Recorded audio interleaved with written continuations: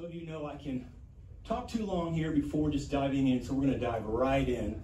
And because it's November, I thought we would start with kind of connect the Battle of Antietam, I think appropriately, to Thanksgiving. Thanksgiving is seemingly, in my lifetime, the last 15 years, become somewhat maligned. I'm not so sure why, but Miss Sarah Josepha Hale would be sad to know that it had become maligned. Through up to the Civil War, various presidents had offered moments of Thanksgiving, some intentionally, others at various times during the year, not consistently. Ms. Hale had been someone, though, who believed that it was really important for the nation to have a moment of Thanksgiving and to make it significant. This feeling of hers had grown as the tensions leading into war had begun. So we're looking at what I think is the most important battle of the Civil War, which I hope to make that argument. Most people, of course, if you talked about the Civil War and you ask them significant battles, they go immediately to the sexy one, the one where we have the most money, the national park has done the most work. I remember taking my daughters on, and my wife, we did the proverbial East Coast trip with your children to see some of the sights and historical stuff and cool artistic things from here all the way up to New York or DC. And so we made sure, of course, my daughters laughingly tell that they talk to some of their friends now in college or post-college, and they're stunned to find out that their friends on vacation never went to a single museum and certainly never went to a battlefield. So my daughters have figured out how weird I am that I made them go through that whole process. Some of you may be able to relate. But we went to Gettysburg, of course, and it's lovely. This was before they did the update around, I think, 2010 or so, but you know, they dumped several $1 million into making it even better. And then we went to Antietam. And I remember pulling up to Antietam, and it was this, and I haven't been since, so maybe it's been improved, but it was this very small, there's plenty of seats down here in the front, there's plenty of seats, come on down, would love to have you. It was a very small building, I mean, not, probably a ground floor, not bigger than this, and they had a museum, which, you know, most of these places have for our various battlefields, and it was down in this little basement, dank, dark, and moldy. And you walked in, and if you've ever been in a basement, I grew up in Tennessee, so I had basements. You know what a moldy basement smells like. And I walked in, and I'm like, how sad is this? And so from that moment, it has been like my intention. I had two intentions. If I could ever become important and do something, one, I would make a major national monument for John Adams, and one, we would dump millions of dollars into Antietam because it is the most important battle. So I'm going to try to prove that point for you. Ms. Hale is talking to Lincoln, as she had been talking to several other presidents, saying, hey, this is important. We should be doing something that is national, that is intentional, that kind of focuses. And she used her prowess as a literary person. She started a magazine. In her writing here, the Northwood, A Tale of New England, she had used this as a way to emphasize what the New Englanders had been doing since the time of the Pilgrims, of course. In April of '62 and earlier in '61, Lincoln had, following the predecessor of several of the other presidents, issued an executive order saying, hey, there should be a proclamation day of Thanksgiving. Jefferson Davis had done the same thing down in Richmond for the Confederate States of America. And everybody was fine with doing that, but it was a one-off. And so Ms. Hale, who had spent, now as you can see, most of her life trying to make this a national requirement, pressed Lincoln one more time. Well, in '62, of course, is when Antietam's happening. So she's writing to him after he does the April Proclamation, which then is before, and again, there's plenty of seats down here, so feel free to come on down. I don't bite, I promise. Before the Battle of Antietam. And so he thinks about it, and then ultimately he will ask his Secretary of State, William Seward, to write up that very proclamation. Now, if you know your Thanksgiving history, which we're not going to get too deep into, this is really the last slide of it, you know that there's several more moments. Grant will issue some. If you go and you Google, like, when was it, like, official, you'll get, like, 4 different dates. Certainly there was the moment in World War II when kind of both houses of Congress, forcing FDR's hand, made it law that it would be the 4th Thursday.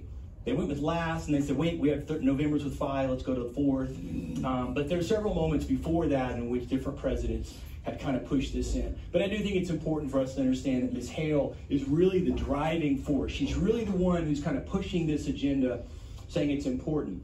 Why then in 63 would Lincoln really want to go down this road? Well, certainly Hale is part of the reason, but part of it is, as hopefully you know already, the war and the cause and the focus, really more focus than cause, has changed. And it's changed because of a change that occurs within Lincoln. So what I want to do today is I want us to spend time, first of all, let me see if I can prove my case, because there may be some historians in here or some Civil War buffs in here who are like, no, Gettysburg is most important. But I'm going to try to demonstrate to you that Gettysburg is really an afterthought. It's sexy, we like it, it's the big 3-day battle, but it was insignificant in the general strategic fight of the war. So I'll kind of prove that point to you, but then I'm also going to try to hopefully point out to you that we may have a misunderstanding of Lincoln, and we need to kind of be honest with that, take a look at that and see what happens. So let's backtrack a little bit and see kind of how we got here. Well, we don't have time to do the road to the Civil War. We've done that before at the library. Maybe we'll do that again in our future, although it's a very difficult talk to do in an hour and a half. But as you know, all the tensions between the sides over a variety of issues, of which at the center of is slavery, drives the two parts of the country into a sectional vision.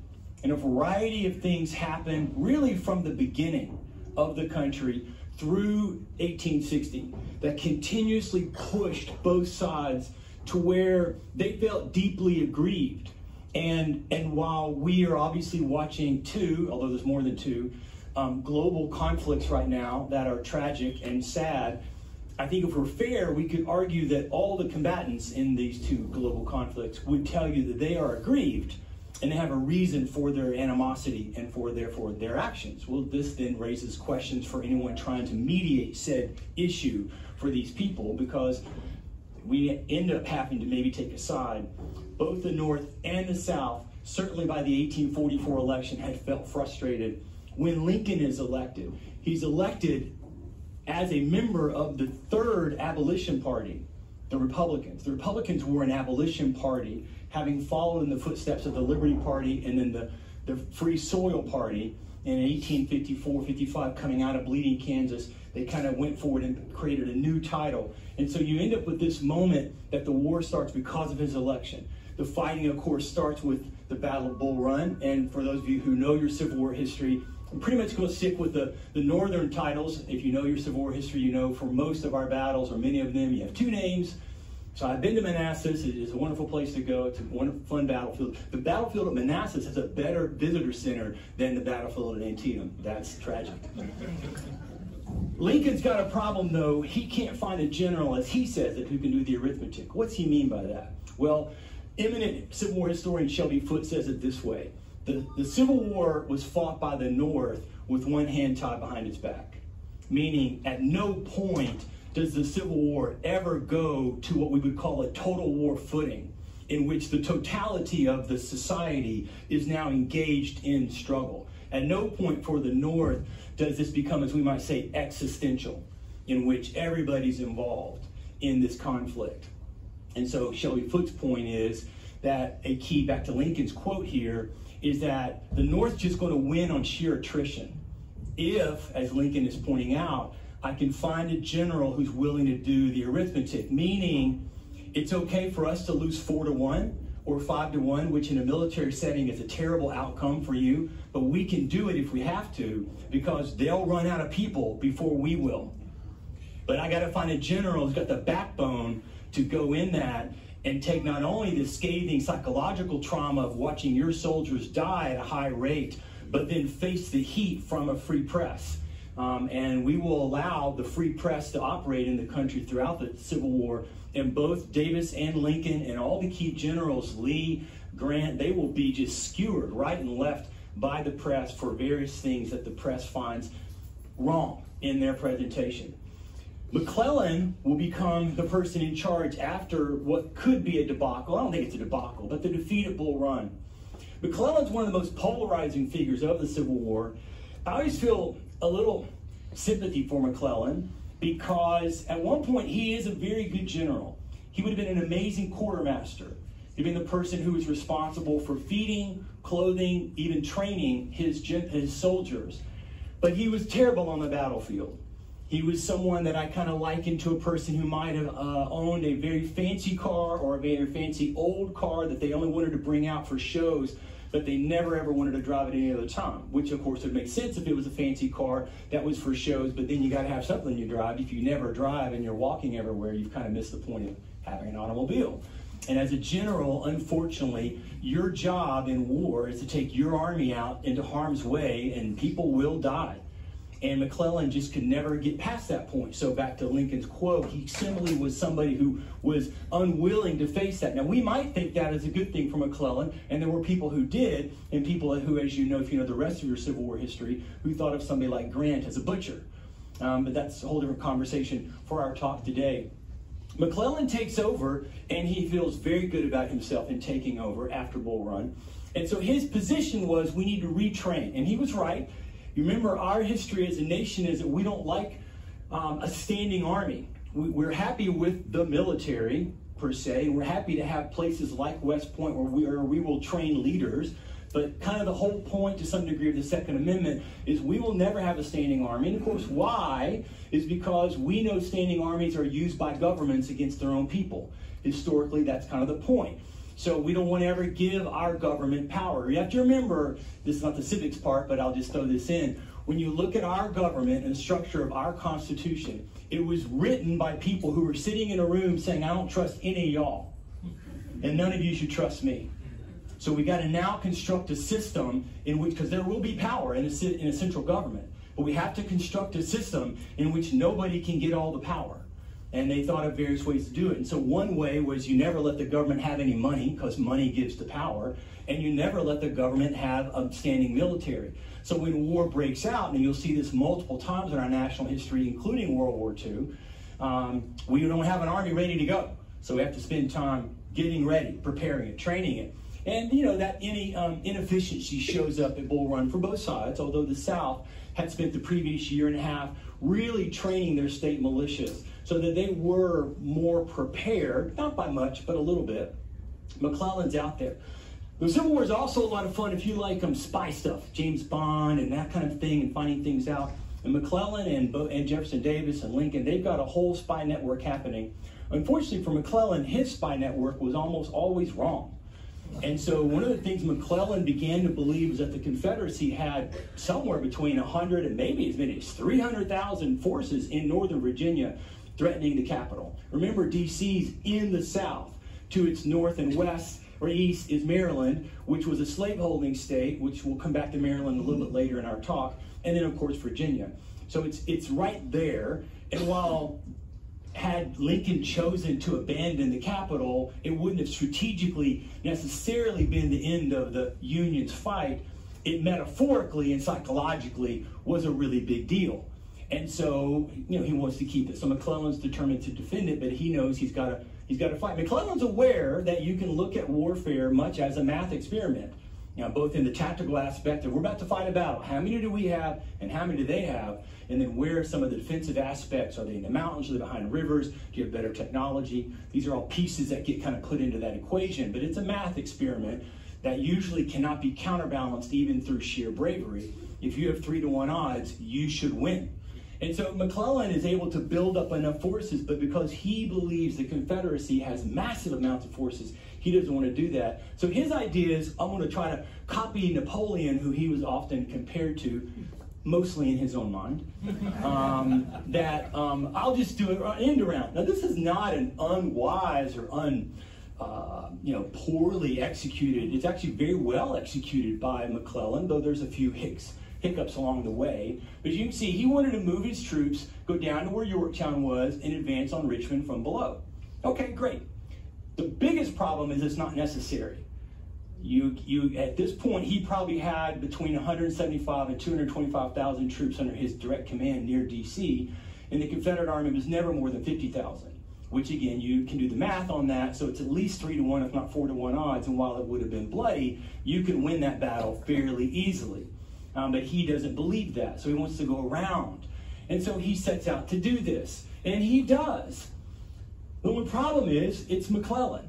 And so as someone who was out driving their fancy car, they might go 10 miles an hour. Winter Park's famous for its 20-mile-an-hour speed limits. You can imagine being behind somebody who's going even slower at 10 miles an hour, very cautiously. He successfully lands here. Here's Yorktown. He lands here on the end, and he had roughly 50,000 troops when he landed, and he was facing basically no one. Now, between Richmond and here, this is roughly 40 to 50 miles. Now, you know, some of you are in better shape than I, but we could collectively, this group, we could basically walk that in 5 days, resting. You know, maybe a few of you might need to slow down at some point and fall out and be there on the 6th and 7th day, and some of you maybe, well, you runners could do it maybe in a day. But we could be at Richmond, meaning the Confederate Army, go back to this map, is way up here. And you forget these lines. You're way up here, all the red's up here, and so all McClellan has to do is actually technically start his army going this way. Now, there were some Confederate troops here in this area, roughly 10,000, but he, of course, waited almost an entire month to get his full army of 120,000.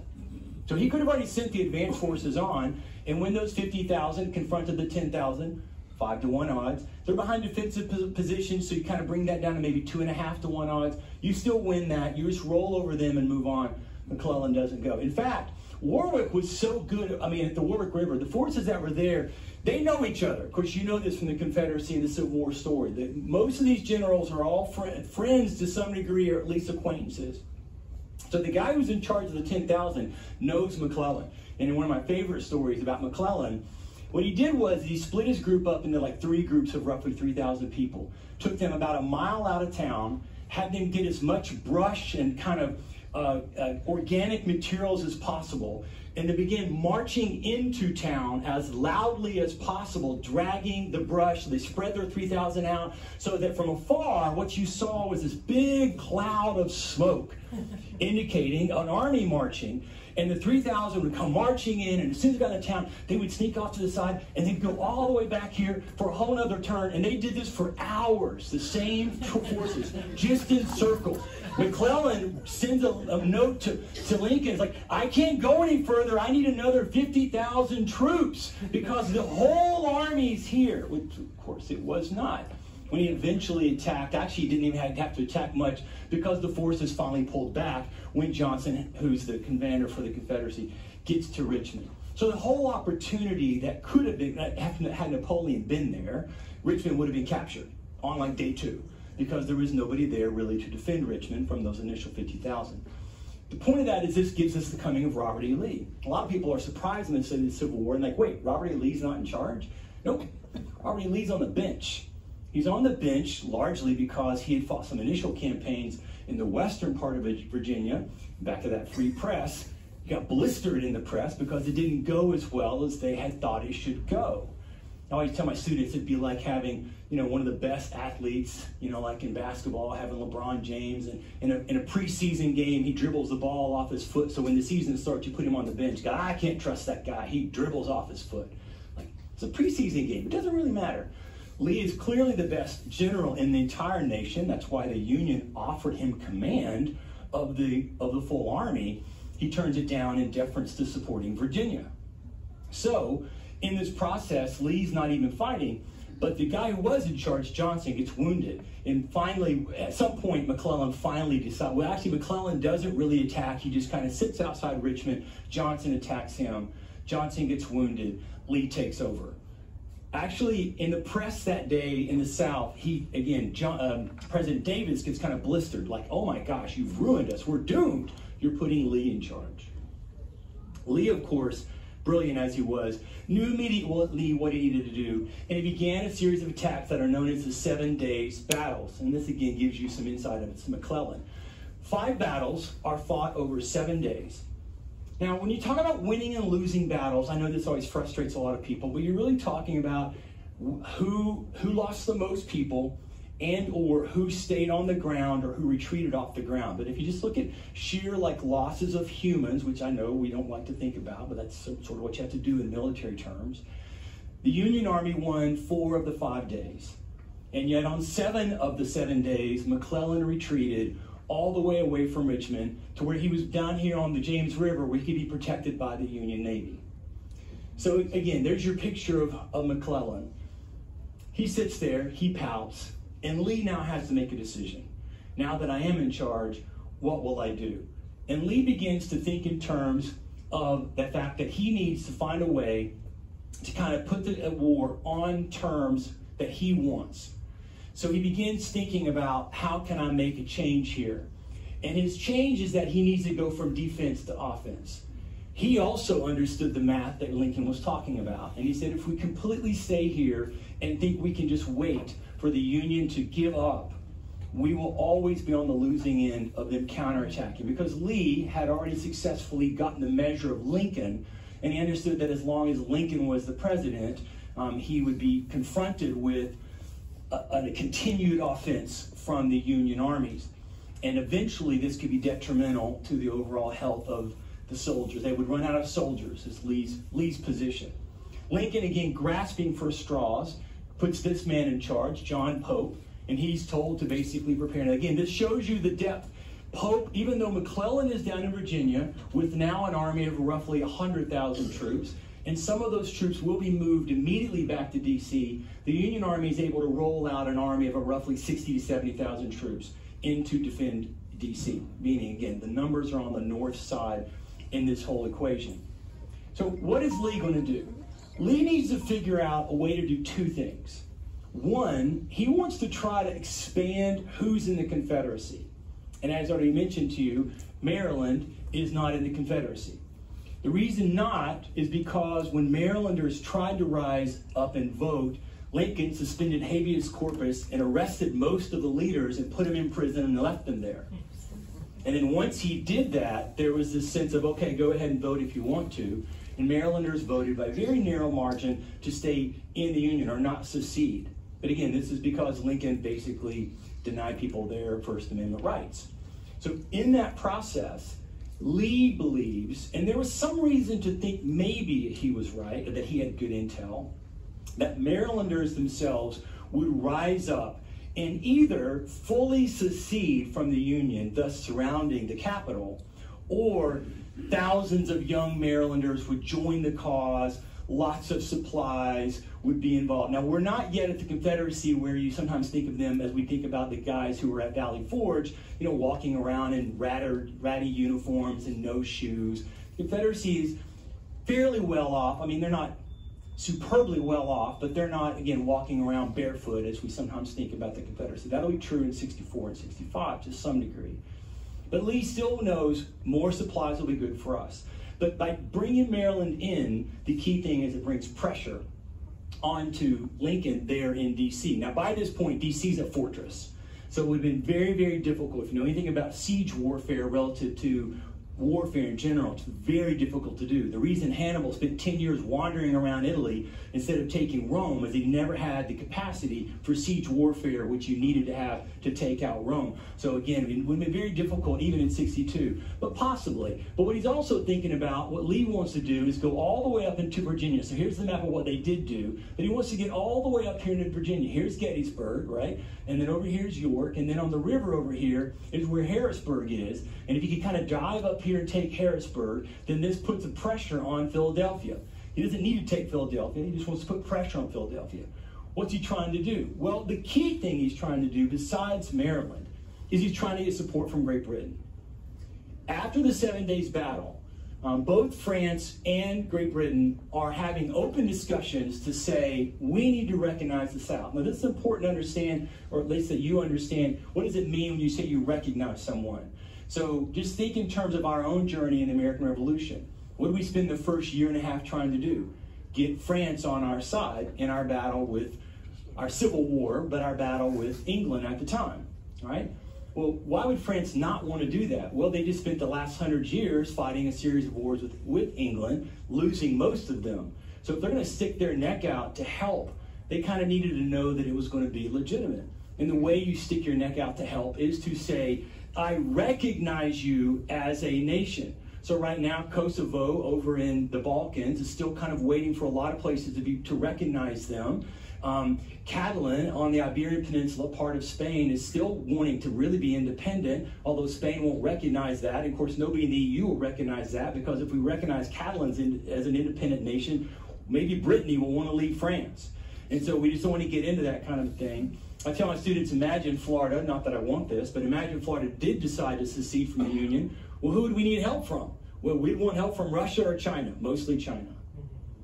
And China would have to think, is it worth our effort to stick our nose out to help Florida in this secession effort for early 21st century? Because it will involve war. But if we recognize Florida and don't help them, then we're really going to be in trouble. So the idea of recognition is a really big step for the other country. You're really stepping into it. Remember, at this point, England and Great Britain, they're not our friends. They don't like us. We don't like them. And we have huge Canada lust. We want Canada. We still perceive it as part of our manifest destiny story. We'll give them the eastern part where Montreal and Toronto is, but that's it. We want all the rest of it. The Northerners were still mad in the 1844 election that James Polk, when he was elected, failed to deliver on his promise of 54-40 or bust, which was the promise that we would take all of the Oregon Territory, which is basically from Sacramento up to Alaska. But of course, Polk's like, yeah, we don't need to get in that. We don't need to fight a war with England. But so we don't like England. But the last thing Lincoln needs is a war on two fronts. So he's aware, Lincoln, that I've got a problem potentially with Great Britain joining in. And as you can see from these comments, both Great Britain and France are thinking Napoleon III, of course, is the emperor. Of course, as France is trying to figure herself out, they now have an emperor again. And he won't do it without England because he's aware that Great Britain is a superpower. And so he is basically using his diplomatic efforts to push Great Britain. Now why would they do this? Think in terms of British foreign policy, right, or French foreign policy. A split and divided Northern American continent is better for them geopolitically, all right? So a united over the entire continent, and it already had been a fear once we won the war that half the continent was ours, and then from British point of view, France foolishly gave us Louisiana, and now it's even bigger, which led to the tension over Oregon. And then we fought our war with the Mexicans, and we took the lower half. So from a British geopolitical point of view, because they're the world superpower, the last thing they wanted was a United States over the total continent. So if we could split that up in some way, that's to their benefit. So they're thinking about it as they go. So Lee's got a plan, and his plan is really simple. He's going to basically march from here and head north. He wants to get to Hagerstown and maybe get to Gettysburg. He has no desire to fight there, but to go north, as I already told you. Then he believes the Union Army would have to follow him, and he could fight on a battlefield of his choosing. And from Lee's point of view, once I fight and win a battle in the north, that'll be the moment that England will recognize us. In other words, Lee is looking for his own Battle of Saratoga, because as you should remember from your American Revolutionary days, it's the Battle of Saratoga that convinces the French to help us. We won a significant battle, so now France goes, okay, I'll stick our neck out and we'll help you. So they recognize us, they sign the alliance with Ben Franklin. Lee needs that same moment. That's what he's going for here in the process. So along the way, he fights and quickly dispatches Pope's forces, who are no match for this Confederate army, and they've been making their way north. On September 4th, they cross the Potomac. Then he realizes that he thought all the forts in that region were evacuated. Because of Lincoln trying to find enough troops to field an army, they weren't. So he's got to deal with that. So he comprises an order that is known as Order 191, in which he would send his forces in 4 directions to go and take these forts. Is that my phone? No, it's me. I'm sorry. Okay, no, it's fine. I thought I'd probably turn my phone on. To get these forts. This becomes the turning moment of this entire war. Now, Lincoln, because of Pope's defeat, has had to turn back to McClellan to put McClellan in charge. McClellan writes his wife, like, I am the returning hero. It's my moment, my day. It's going to be great for me. Order 191 gets lost. And this becomes the very famous lost orders that leads to the Battle of Antietam. In other words, remind yourself that Lee has no idea or no plans to fight in Maryland.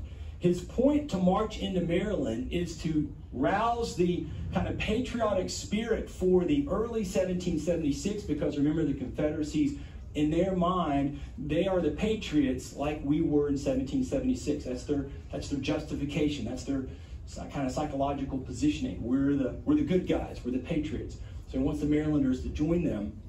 And he just wants to march through, pick up as many people as possible, and then eventually go on north, as we've already talked about.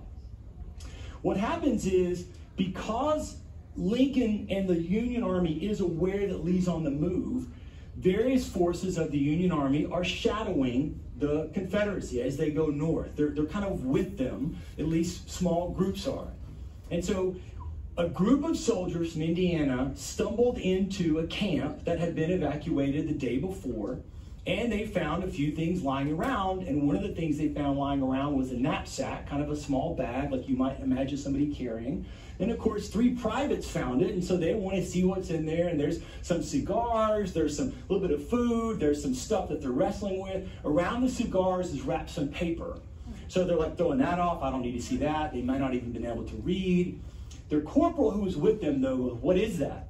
Because he saw that it had some writing on it. Like, I don't know. And he let them divide up the cigars and the food, and he takes it and opens it and recognizes after a few minutes, this is Lee's battle plan. He's like, dun, dun, dun. So he immediately races this to McClellan's headquarters. So here's your setting.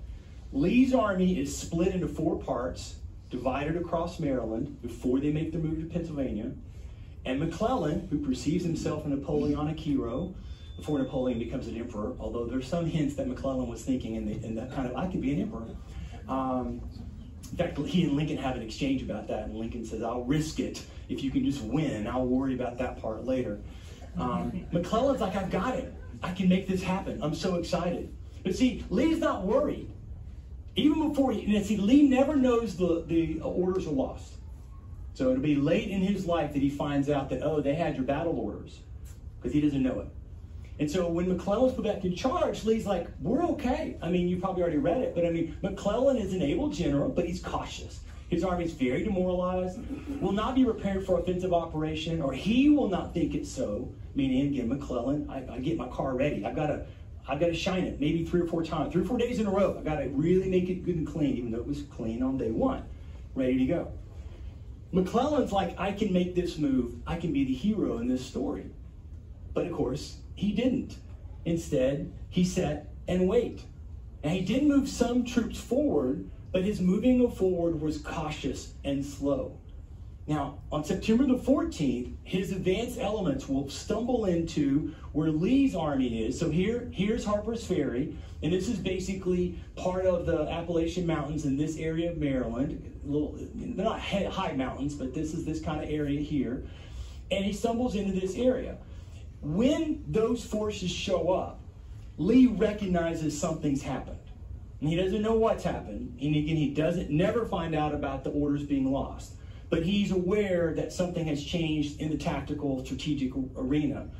So he sends word out to his forces, maybe we shouldn't go to Pennsylvania yet until we know what's going on. Because he was up in Hagerstown, which is up here, which is already basically, this is lower Pennsylvania. And so he sends word and says, hey, we'll go back down to Sharpsburg, which is here, because it's more central for everyone. So we'll kind of meet in Sharpsburg and see if we can figure out what's happening. He can't believe that McClellan's just moving on his own, and yet he's got these battles. He finds out Jackson is successful here, taking out the garrison at Harper's Ferry. So he's like, okay, fine. So if McClellan, because he's already here, right, and his armies are right behind here in this area, if he would just go ahead and move in, initially, he will crush whatever is at Sharpsburg. But it's McClellan, so he doesn't. So this kind of gets us to the actual Battle of Antietam, where we are in the process. On the early evening of the 16th, McClellan's forces began arriving, getting in the outside of the city. Here's the very famous Sharpsburg, Antietam Creek right here. And so here's where the forces are in the small city of Sharpsburg. There's a kind of wheat fields and agricultural stuff up here, and then this creek, and it is a creek, become very important in the story. McClellan will move some of his initial forces north across the river to be north of Sharpsburg. He doesn't do this well. His forces don't do this well. And all this does is alert Lee that he's here. So now it's a scramble for who can get their forces ready. Yet again, if McClellan would simply attack, it's really a foregone conclusion at this point. Lee's missing forces. They're still kind of scattered. He's got most of his forces, somewhere around 40,000. McClellan is going to be there with 80,000. So again, from the math point of view, 2-to-1 odds. If you're playing this as a video game and you're the Union, you just attack. You just attack immediately. But it's McClellan, so he doesn't. Let me show you a closer map here. Kind of brings it a little closer, a little arbitrary, kind of how you show it. But what McClellan's plan was not a bad plan. It's a plan to attack all at once across the line. Kind of north, not really here necessarily, but sort of central, putting pressure, and then definitely from the south. Definitely a north and south attack. Now, what Lee has, from a military point of view, is what is called interior lines, meaning he has the ability to move his people more quickly than the other side does because they have to go further around. It's kind of obvious, which you can see from the map here. And he's going to have to do that, obviously, because he doesn't have as many forces. If McClellan would just attack all at once, then it's really not going to be that big of a battle, actually. I mean, Lee would really have to just get out because he's not going to be able to successfully hold off 2-to-1 odds in most cases.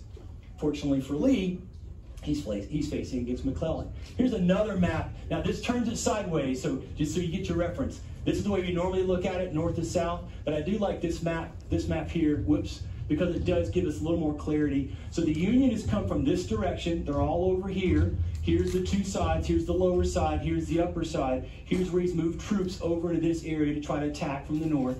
And then because he moved those troops, Lee's alerted. So he's able to move nearly all of his forces to confront. So at this part of the attack, it would not be 2-to-1 odds because Lee has moved most of his forces to confront part of McClellan's forces. Again, in McClellan's defense, which we'll come back to this in a second, he is thinking he'll make an attack at the same time. The problem for McClellan is he never actually told his own commanders this was the plan. So he never really was able to coordinate. In fact, the southern attack, which is not on this map, I'll go back. The southern attack down here, which we'll get, is led by a man named Burnside. Some of you already know where we're going with this. And down here with Burnside, and he understood he was supposed to attack sometime in the morning. This attack will start around 5:30 a.m. You would think when you hear that, you'd say, oh, it must be starting now. But McClellan had told him not to go without his orders. So, okay, maybe I should wait. So he doesn't even really begin to do anything till 4.5 hours after the whole thing began. So in the morning, Hooker, who we'll come back to when you get to Gettysburg, and then later, his first corps will begin the attack through what's known as the Wheatfield area, basically attacking down into the city. It is initially a success, but it'll be just a slamming back and forth of troops in just a murderous fistfight, a murderous gun battle back and forth. Jackson's there, Stonewall Jackson. They'll basically hold out for a while, and eventually Hooker will request support from up here, his backup coming from Manfield's 12th Corps. This is where they're fighting. If you ever get to go there, this is the Wheatfield area. Manfield will come down this road, but most of his troops were raw recruits. They're also marching in formation as opposed to marching in line or marching in a kind of battle-ready position. Again, some of that's due to the raw recruit aspect, that they're not sure they could put them into a battle formation and then march forward collectively successfully. Well, this, of course, made them ready targets for the Confederate artillery, who did basically blast them.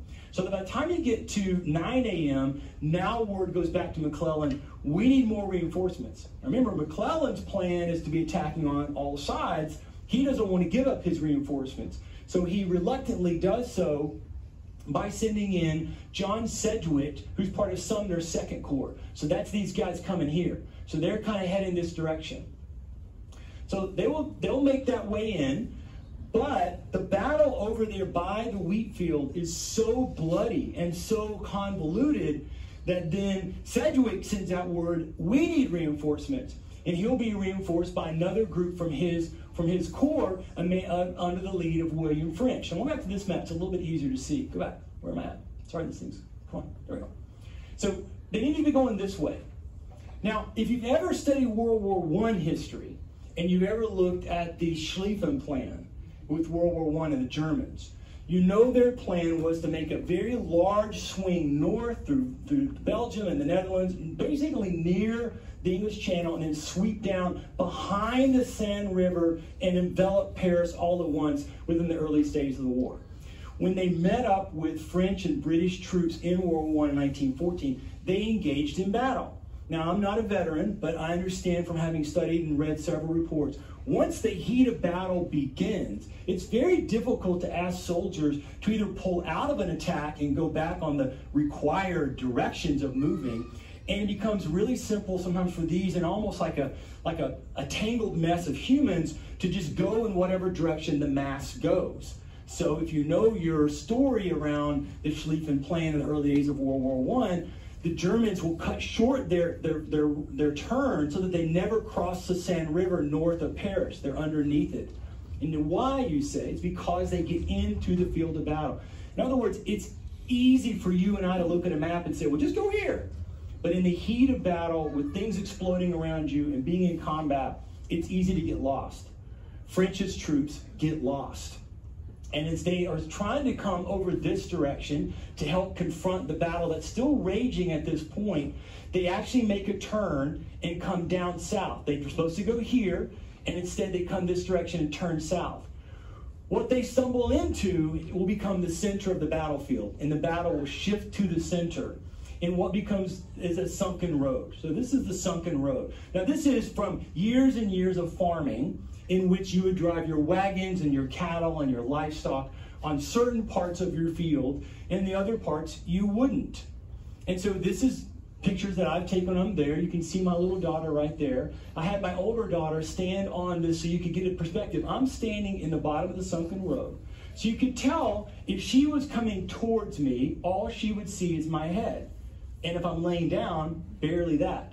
But her whole body would be exposed to me if I was trying to shoot at her. So you can see how this is going to go for the Union. French is not going where he thinks he's going. He's not even going into prepared battle. He's just kind of marching along, and they made a turn they didn't realize that they turned into, and they end up going straight towards the sunken road, where the Confederates are waiting. Now, they're not waiting for French. They're just kind of there, but they realize, here comes a regiment. We need to take care of these guys. So they begin the process of battling. And this goes for a long distance. You can see it goes all the way down here through this area. So it's a fairly long expanse. French's troops will get into this battle, and of course, they then will find themselves overwhelmed, cut down in a bloody mess. They will ask for reinforcements. At the same time, Lee will be rushing up reinforcements. The battle then to the north has basically died out at this point, and it has shifted to the center. There are still forces of both the Confederacy and the Union who are fighting up in that area, but in general, it's been so bad since 5:30 that basically those who are there are content to just rest and stay out of it. It's so messy, but it shifts to the center. Now, the Confederates don't have as much of an ability to rest because, again, they're outnumbered. But again, Lee, interior lines, is able to shift troops over. He'll shift Anderson in and bring him into this attack. And they will hold the line for about another hour until finally, I'll come back to this map, the North is able to cross up here at the top. And that little post right there and that little monument right there is roughly where the Northern troops finally were able to push through the defenses of the Confederacy and get on the line so they could begin shooting down. So what becomes the sunken lane becomes known as the bloody lane. And the crossfire was so brutal, reports are that at some spots in the lane, up to 10 inches of blood was pooling up in certain spots, just showing you the sheer enormity of the death total that was occurring. There were some Confederate soldiers who were wounded who drowned before they died, their faces in blood, and they couldn't turn over. The mass was on top of them. It was a gruesome experience. So again, you're thinking, okay, McClellan's held out in the north, and even though this somewhat of a mistake by French, this now turned in favor of the Union, all he needs to do is press the attack. Yes, that is all he needs to do is press the attack. Again, here we are, by 1:30, over 5,600 men lay dead right just in this little area right here. But it's McClellan. So you know, but come on, he doesn't want to turn for me. He doesn't want to do it. He has approximately 26,000 soldiers who have not committed to the battle. And the forces that were there, like Richardson and French, are sending word to McClellan, commit your forces, bring in the reinforcements. We've broken through. We can push on into the city. McClellan refuses to do it. He continues to sit and wait and wait and wait. Lee now realizes he's got to make sure he protects his only exit out of town. You may have seen on one of the slides earlier, before he heard about Stonewall Jackson's success at Harper's Ferry, he did consider, should we retreat? Somehow McClellan has found me. He shouldn't have, but he has. Is this going to work out for us? Remember what Lee's point was, and this time it's not his fault. A year from now, it will be his fault. In both the 62 and 63 Northern advance, Lee's looking to find a battlefield of his choosing in which to fight and inflict as much damage and, in his mind, win, obviously. This battlefield is not his choosing. So he's considering, do I get out? He didn't, which has been where we've been. But now, as the day has gone by, he knows McClellan has more troops. He is aware that he's got some troops, but it's a very small number of troops that are kind of in the vicinity and moving their way to Sharpsburg. So it's like, can I wait? And if he loses the southern angle below the city, it's quite possible that he could get trapped by McClellan's much larger army. So even though he's got the pause because McClellan has not pressed the attack as he should have, he still knows that there are significant Union forces to his south, separated only by a small creek. And so he's like, I need to make a move on this. So he begins moving what forces he could without totally eliminating the line down to the south. So this takes us down here to Burnside's Bridge, which is not named in honor of Burnside. So this is where it is. This is the bridge itself. As you can see, if you look really close on the bridge, you can see the water level does rise and fall. That's about 3 feet right there. It's currently at this stage at about a foot and a half when I was there. So at high levels, it could be maybe at 3 feet, maybe 3.5 feet, still up to your waist, maybe, right? You could kind of get through that if you wanted to. At the time of this battle, according to first-person accounts, it was little 18 inches, maybe thigh high in some spots, right? So you and I know what to do here, right? You're attacking from the south. Does anybody have a question about what they're supposed to do? You just send everybody across, right? Particularly now that you know, now Burnside doesn't necessarily know this, but you know, you're playing the video game, Lee's forces are to the north of the city, and they're completely outnumbered, and very few people are guarding this place. That'd be what you would do. So even though McClellan gets a lot of derision from this battle, we have to give some of it to Burnside, and then we have to wonder about Lincoln when he puts Burnside in charge later in the year, but that's a different story. Okay? So, again, in Burnside's defense, as I told you, he was quote-unquote waiting on orders. He finally gets to orders around 10, so roughly 4.5 hours after the battle. So trust me, he could have heard the battle was going on, but he didn't do anything about it. When he finally begins to make his move, there are about 500 troops above the bridge right here. So I'll come back to this. This is what it looks like. This is where they were. Now, from Burnside's point of view, you and I can see the problem, right? They've got an elevated spot. So remember in military, and I've told you this already, it's a math equation. When you put elevation on the defensive side, or you put behind a river, or up in the mountains, or behind prepared defenses, or in a sunken road, you have to change the math equation in favor of the smaller number. So it is true that Burnside is now facing elevated forces who have the angle on him, who, as you can see, this is spring when I'm here, so it's a little later, it's closer to fall when they're there, but still, you can see, they would have had a clear shot on the bridge and on the creek, right? So you wouldn't have gotten across unscathed. But again, you're talking your 10,000 versus their 500. They can't shoot that fast. Nobody's got repeating rifles at this point. So you've got the opportunity if you wish to make it. So he's got his 10,000 people coming across, or 12,500. But now back here, there's another 3,000, which is kind of like Lee's last reserves. But again, from a math point of view, you've got 4-to-1 odds if you're Burnside. So just run across the bridge, run across the water, send everybody across. What he does, though, is he splits his forces, which is not wise to do. And what he did is he sent some of his troops down south where he thought that there was a ford that they could get across. Well, those guys get down south and find out that the edges of the creek are too steep. So they go, instead of going back where they should have been at the first place, they march another 2 miles south to what they believe is another ford. It will be there. They will eventually cross the river. But you basically, if you're Burnside, taken a segment of your 4-to-1 odds, and now you've made it 3-to-1 odds because you've just given that away, moving them down south for no good reason. Again, you're not facing equal forces that you can't overwhelm or that you need to somehow flank. You know, if they've been there with 5,000 troops to your 12,000, okay, maybe you need to try to find a way to flank them. That's not the setting and where it is. Now, again, back to this picture, you can see, and if you stand on it, some of you may have been there like I have, there's only really room for like 6 or 8 people, and many of us have been at places like going into a sporting event where they put us in confined spaces, or you've been in the queue at Disney or Universal. You understand it's a little crowded and you can't move well, right? And if somebody, I hope this never happens, was shooting at you in those moments, it'd be easy for them to get some shots off and do some damage because you're all packed in there like sardines, right? So we understand that the problem. But again, it's only a problem because Burnside refused to send people across the creek and wanted everybody to go across the bridge for no good reason. There's literally no good reason that we have from Burnside for even doing this.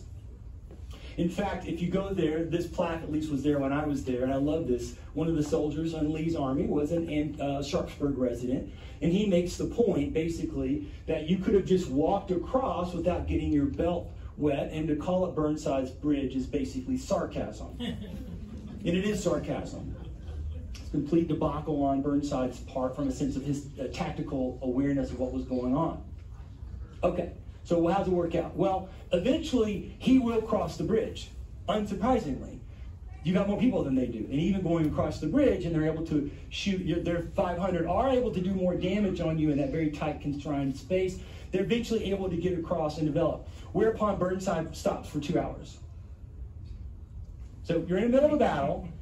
Now, he doesn't necessarily know what's happening to his north, but you spend all this time crossing the bridge to attack from the south. Stopping and waiting on anything is worthless. And so by doing so, he allowed for the final troops that Lee was waiting on, A.P. Hill, to show up, kind of marching up from Harper's Ferry with his 3,000 troops. His 3,000 troops plus the 3,000 that were already there, still 2-to-1 odds. Lee's able to move some more troops down here to this angle, and it sort of changes the equation. Still, you could have attacked. You could have had success at 2-to-1 odds, but Burnside feels like it's not useful and breaks off the attack after A.P. Hill's forces arrive, and the Battle of Antietam comes to an end, inconclusively. The Battle of Antietam is technically a draw. For the Confederacy, or for Confederacy historians, this is either number 1 or 2 on Lee's list of his best battles. For me, it's his best battle. Chancellorsville often is held up, though, as the other one that is his best battle. For me, this one, to me, is more impressive, what he's able to do in the face of it. Although, again, arguably, he's aided by the fact that he is facing McClellan in Burnside. It is our deadliest day in national history.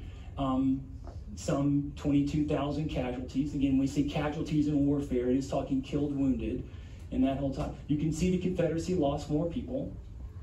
The real tragedy is this: he had over 20,000 troops in reserve that he never committed to the battle. This is what has Lincoln the most frustrated. And for Lincoln, this is kind of the end of his support of McClellan. He had gotten fed up with McClellan previously, but he didn't feel like he had another option. So for Lincoln, this is really the end result. Lincoln actually will go, this is him talking to McClellan at Antietam, begging McClellan to follow Lee. He doesn't. Lee's allowed to just head south. General Meade will get criticism after Gettysburg for also not following south. But in that battle, Meade committed all of our troops. It was a 3-day slugfest. He really had no fresh troops. He maybe should have, but I always can give Meade a pass. There is no explanation or apology or a way to give McClellan a pass for this debacle. There are some outcomes, and we're going to move to the most important one now for the last part of the talk. And then hopefully there will be time for questions. I've always got questions for you guys. Answer questions if I can. The fact that they were able to stop Lee does lead to the raising of new troops in the Ohio-Pennsylvania area. This is a hint for what we're going to see. Lincoln is already finding trouble in getting support. Lee found the same thing in Maryland. When he marched into Maryland, he had his band playing pro-Maryland songs, and he wanted to get people excited to come join the war, and most Marylanders closed their shutters and closed their doors and pulled in.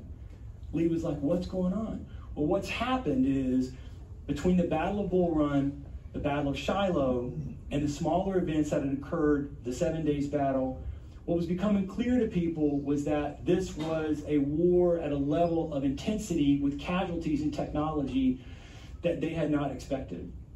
Most people will tell you that World War I is the first kind of industrial war, and that they surprised the Europeans and their tactics did not keep up with the industry and the technology.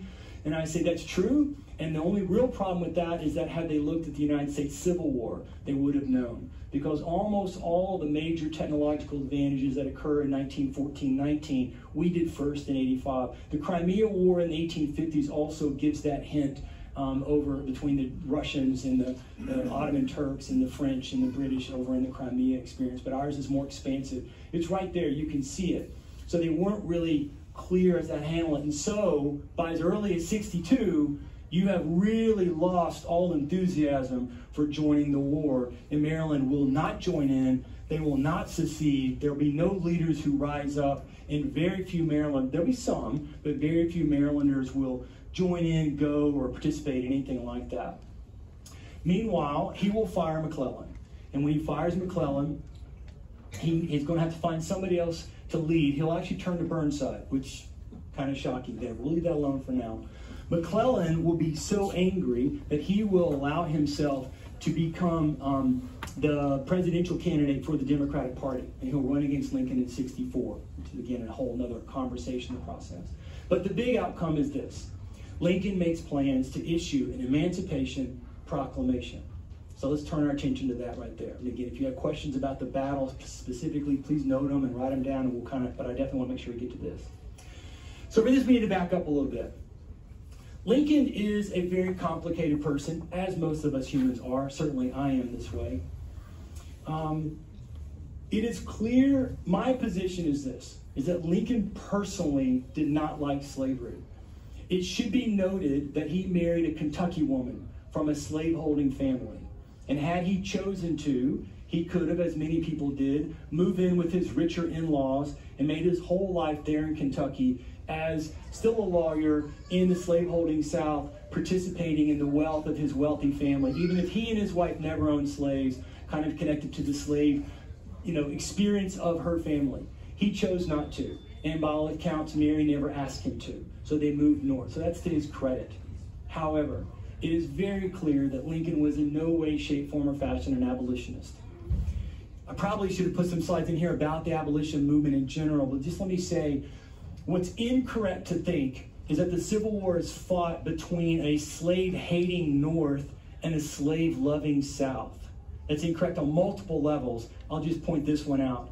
That even at the 56 election, when the Republicans run their first candidate, that's Fremont, who you see up here on the slides, and they're running as abolitionists, their support is low. Now, they'll get more support in the 56 election because the Whig Party, which was party number 2, had basically begun to fall apart at this point, largely because Southern Whigs no longer were willing to vote for their party and began voting for their region. And so that's kind of the thought process that went down there. The North in general was not somehow an abolitionist stronghold. You have great African-American and white people like William Still in Philadelphia, and Reverend John Rankin in Ripley, Ohio, and the Beecher family in Cincinnati, and William Lloyd Garrison and Douglas Freeman. but they are never more than 15% of the northern population in support. And if you think, well, wait, Carl, they win the 1860 election, they should have had support at that point. In the 1860 election, moderate Whigs like Lincoln have seen the only path forward politically for them is to join into this party, which had come in second place in the 56 election, and join in. I feel like, for me, Lincoln puts his cards on the table when he makes his inaugural address. And you may remember his first inaugural address. He says clearly to the Southern South, which the war's not started at this point. Remember, Fort Sumter's after his inaugural address. He's like, look, war's on your hands. I have no plans to assail you, meaning we are not going to march troops to and for what reason? To end slavery. We're not coming to do that. I have no plans for that. Fremont, who was in Missouri when the battle started, when the war started, really early on, as you can see there in August of 61, announces a general emancipation for his region. And as you can see, Lincoln rescinds it. Fremont remonstrates, and much like we get with Douglas MacArthur and Truman in the Korean War, Lincoln fires him. It's like, you can't be a general anymore. This guy was one of the most famous people in the country, maybe not the same level as Douglas MacArthur in the early 50s, but he was up there. And he had been a presidential candidate. He had had the success of being a pathfinder and had really participated in the Mexican War. And Lincoln's like, yep, we're not going down that road. Now, that's not to say Lincoln's like, I want to champion slavery, but he's just saying, we cannot make this about slavery. I'm sorry. We're not going to go down that road, because what had he just done? He had kept Maryland, Kentucky, Missouri, and my mind's totally blank, and Delaware out of the war, all four slaveholding states, and he kept them from joining the Confederacy. And so he doesn't want to risk that. Well, as you can see, a year later, roughly, David Hunter, who's a general down on the coast, because the Union Army basically in the Navy had gained control of the coastline to some degree, not in force, he issued an emancipation for all three states. Once again, Lincoln rescinds it.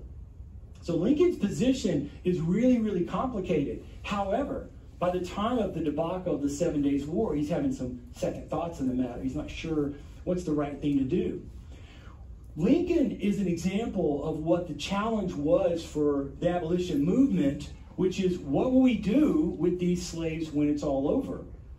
And so Lincoln's position was with the majority viewpoint within the moderate side of the abolition movement, so not the main abolitionist.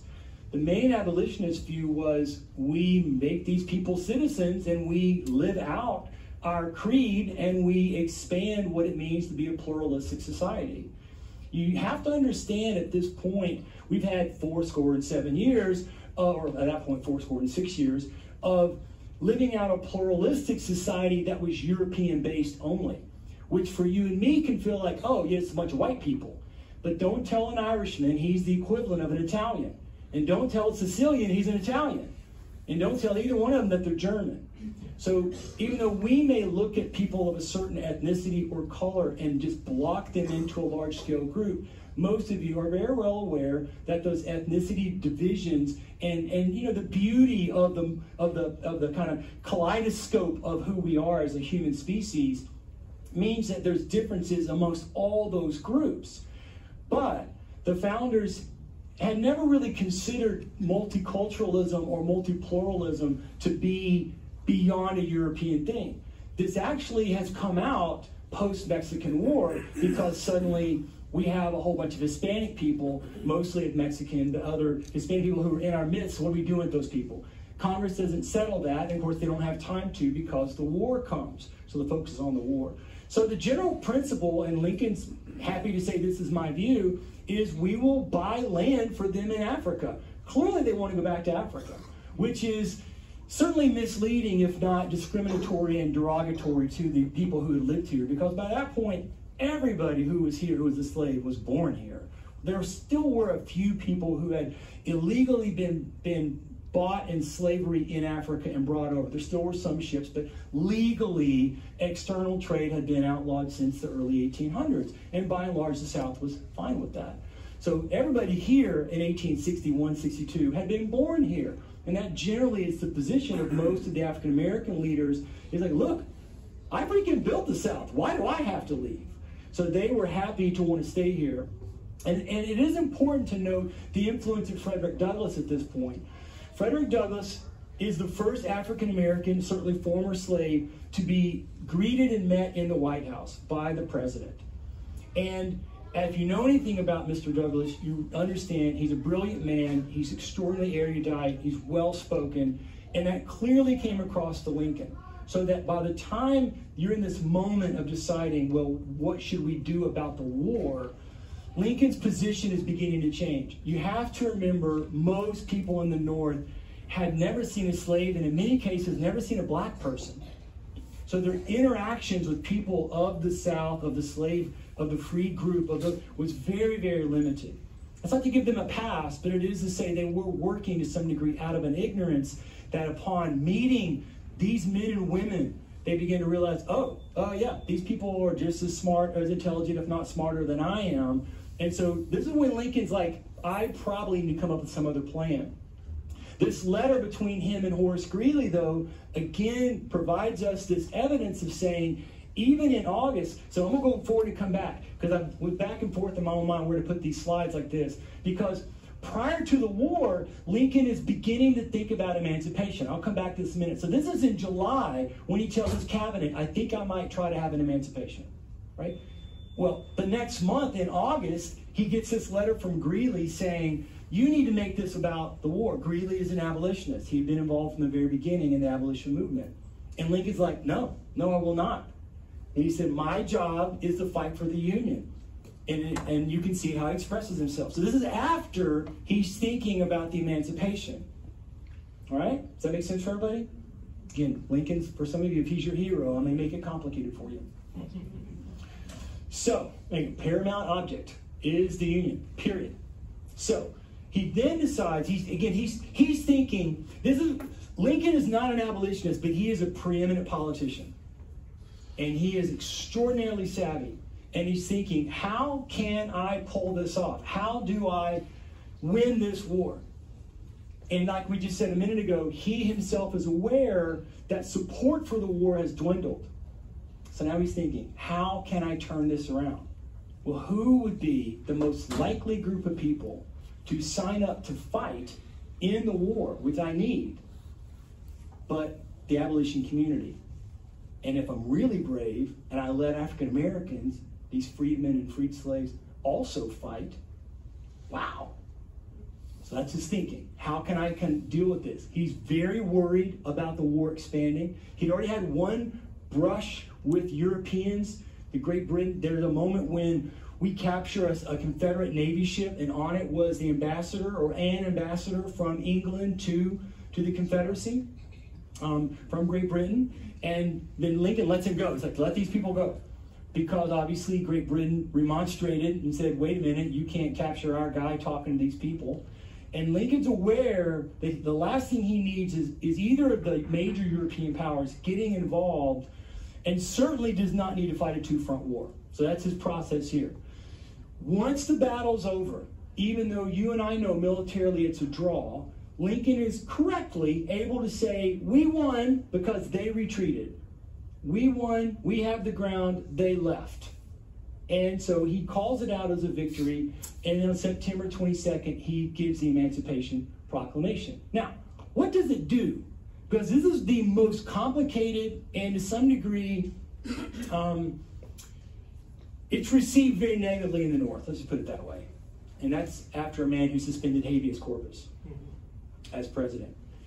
What does it do? Well, you can see here, that any person held as a slave with any state or part of the state in rebellion is forever free. And the military will maintain and recognize the freedom. And if they're of suitable condition, meaning you can walk and talk, you can be in the armed services. Well, that sounds great. That sounds like he deserves the title Lincoln, the Great Emancipator. Unfortunately, let's see what it doesn't do. Because this is the part that's the trickiest. What I do with my students, and if I had time I would have made you do it, which is read it, and then tell me, what does it do? So what does it say? It's saying, it's calling out people in states of rebellion. This is a crucial phrase. We'll come back to this in a second. What does it not do? Well, it technically frees no slaves whatsoever. Because, what is this at this moment in time? It's another nation. If President Biden decided he would make a law for Canada or Mexico, we know the citizens in those nations would say, you can't make that law. You're not in charge of us. This is obviously raising the point of how do we perceive these nations. So Lincoln's position is there is no such nation. They don't exist. They're just states in rebellion. Fair enough. But I'm a realist. If you were here last month, you heard our professor talking about the difference between different schools of political thought. And on the ground, you have another nation that is engaged in all the actions of other nations, including trade and diplomatic worldwide activity and these kinds of things. So look at what it doesn't do. It not only doesn't free the slaves in every part of the South, it says only those states in rebellion. So Tennessee is one of the states in rebellion. No slaves are freed there. Anywhere the Union Army is, and it specifically mentions lower Louisiana, western and coastal Virginia. So coastal Virginia here, coastal North Carolina, and in the western part of Virginia, which this map cheats and shows you is West Virginia. But if you're a Virginian, you know right now that's not true at this point in the story, right? Down here where New Orleans is, no slaves are freed. In Missouri, Kentucky, Maryland, Delaware, no slaves are freed. What does that mean? Where Lincoln actually is the president, he frees no slaves at all. Where he's not the president, he says, yeah, y'all can go free. Meaning it has no good whatsoever because those people would say, you're not my president. Does that make sense for you? See what I'm trying to point out to you? I'm trying to show the complexity here. Now, is Lincoln an idiot? Not at all. Did he just miss something? Did he pull a Woodrow Wilson and start drawing lines on a map that he didn't know anything about? No. He's being very intentional about what he's saying and where he's trying to do something. What he's being very intentional about doing is he knows he is freeing not a single slave at all. So he cannot be doing this for the act of becoming the great emancipator. Well, what are we left with? Well, this kind of raises, first of all, the question of what's gone on. Now, Lincoln, again, makes his argument, as I already told you, that, oh, they're states in rebellion. I'm still their president, even though none of them voted for him in the process, right? And I'm still their president. However, he'd already shown his own actions about this very thing. As you may know, and as we alluded to just a second ago, in the western part of Virginia, when Virginia voted the second time to secede, leaders in the western, more mountainous parts of Virginia, where there was very little slavery at all, said, we don't want to participate in this. Lincoln's able to move forces in immediately. Do you remember how I told you Lee was fighting in these western counties and did a poor job of it, and so he got sidelined? This is the moment. The Confederacy also moved troops in from Virginia to try to combat. McClellan's there actually and has some showdown. Actually, he does better in West Virginia than he does anywhere else, and Lee does worse. Lincoln's able to move these people in and accept them within the next year as a state. Meaning what? Meaning he accepted that Western Virginia seceded from Virginia. His arguments that secession didn't happen clearly fall apart just upon looking at the Virginia. Now, where does that leave us? Well, what's he doing? If we're not freeing any slaves, first and foremost, he's dealing with Great Britain. Great Britain had already outlawed slavery. France had followed suit after the Napoleonic Wars, mostly by force from Great Britain. He knows that if he makes the war about slavery, and by declaring it, go back to this real quick, by this part here, that the military forces will maintain the freedom of said persons, he knows he's making this a military activity, a military reality, that slaves will come to the army wherever the army is. So then what is the movement of the forces about? It's not necessarily to go get slaves free, but where they go, slaves will think they can become free. Meaning the fighting on the battlefield will be about slavery. Meaning if I make it about slavery, are you an abolitionist, Lincoln? Nah. Do you care? Well, I don't want anybody to be a slave, but I don't really care necessarily. I just told Greeley I didn't care. But I tell you what, I certainly do not want Great Britain getting involved or France. So if I make it about slavery, there's no way in hell that Britain or France will get involved in this. Brilliant. It is the most brilliant, tactical, diplomatic, savvy move any president's ever made in our national history. Britain backs off. They still help out with the Confederate Navy a little bit, but even that dries up a little bit. What else does it do? He knows it will hurt the Southern economy. Word will get through the South, albeit slowly, and if you know the story of our wonderful Juneteenth celebration, it's not till 65 that it gets all the way to the West. But he knows word will filter through the South. As it filters through the South, the African-American slave community will realize if we can just get to the army, we can be free. Some will not have an army nearby and they will walk off. I don't mean to offend anybody who's a Lincoln supporter, but if it were me, I'd take Lincoln off his little chair in D.C. and I'd put an African-American slave family right there in that same chair.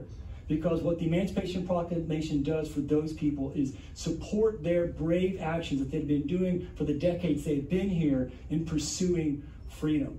And sometimes they went where an army could protect them, and many times they didn't. They just said, now's our chance, we're going to leave. And we think we can find support to defend us in the process. And it will harm the economy. Thirdly, as I already noted, it will raise support.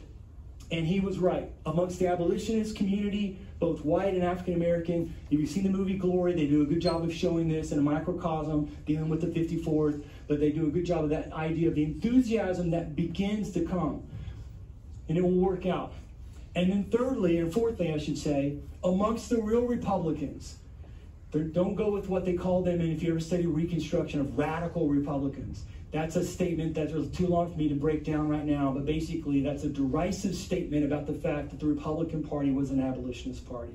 So I call them the real Republicans, meaning Lincoln's not one of them. Lincoln's a moderate. The real Republicans wanted abolition, and they fought for it tooth and nail and have been fighting for 30 years to get there politically and also ground action. And Lincoln's Emancipation will give cover.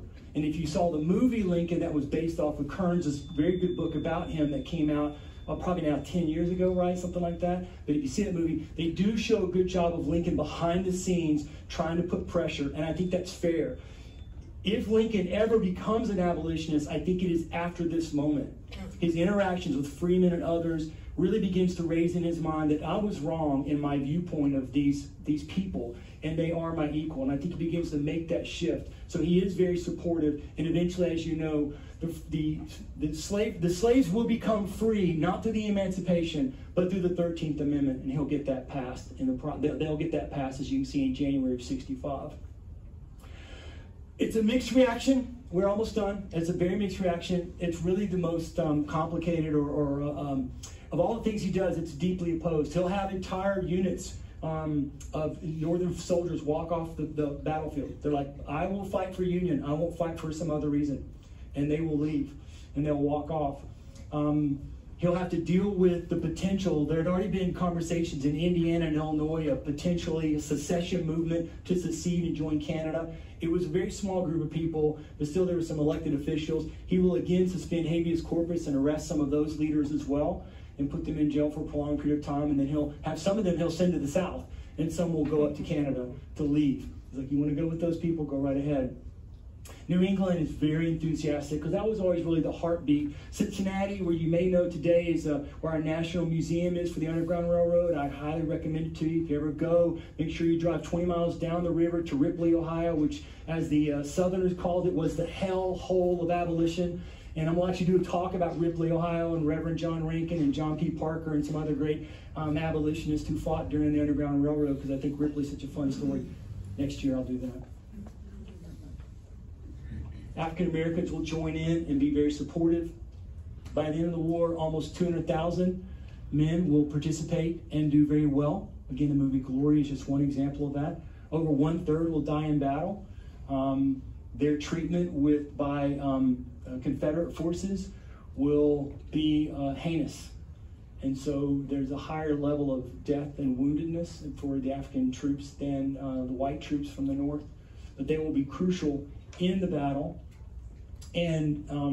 As the Union forces make their way through the South, they will be greeted by thousands, and in some cases tens of thousands of African Americans who join them, making their way wherever they go. Sherman in particular, when he makes his march from Atlanta, or really from Chattanooga down to Savannah, but he will pick up over 100,000 African Americans who are walking with him for their protection in the process. It doesn't mean the war is going to be over, much like the Midway Battle of 1942 or Stalingrad in 42, even though the war has shifted and there's no way for Germany or Japan to win after that moment. There's still going to be battles to be fought. And so, as you are probably very well aware, 1863 is really the year of warfare. The biggest battles on ground and the number of big battles all occur in 1863. And it won't go well in 62, but eventually we'll get there. And this kind of brings us to our conclusion. This kind of recaps really kind of what I've already said to you. The Emancipation Proclamation, I think, is very telling because of how savvy Lincoln is in what he does.